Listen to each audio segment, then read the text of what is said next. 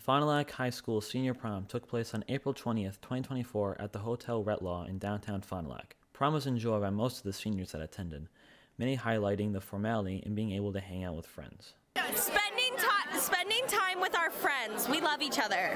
Socializing. Yeah. Seeing all the pretty dresses, because everyone looks so good.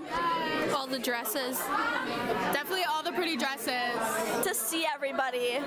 I like seeing people's dresses, so yeah, it's been pretty good. Okay, that was mine. I love prom because I love seeing how everyone dresses up. Yeah, and I love complimenting people. There's also a vast difference between times to get ready, ranging from 15 minutes to several hours. Outfits also cost between $0 and a couple $100. It took me like 10 minutes. I just had to put this on, so yeah.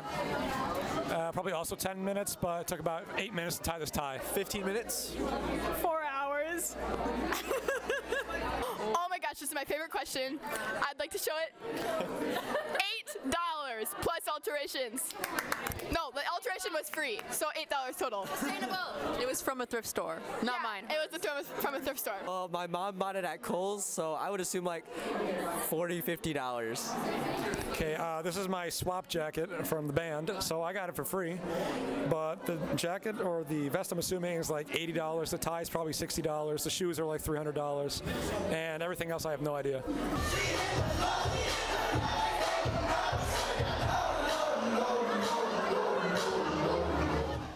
This has been Zach Engels with Cardinal TV.